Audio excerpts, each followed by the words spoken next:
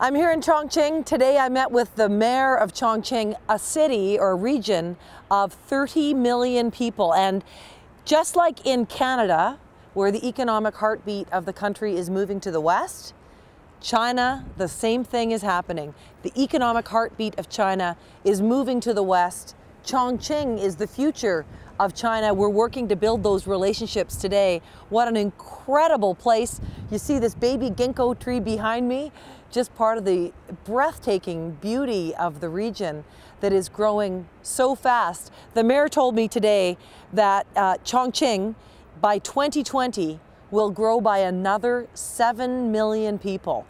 It's hard for Canadians to understand the size and scope of that growth, but that is opportunity for us at home, opportunity for jobs for people in British Columbia when we build our friendships with our friends here in Chongqing.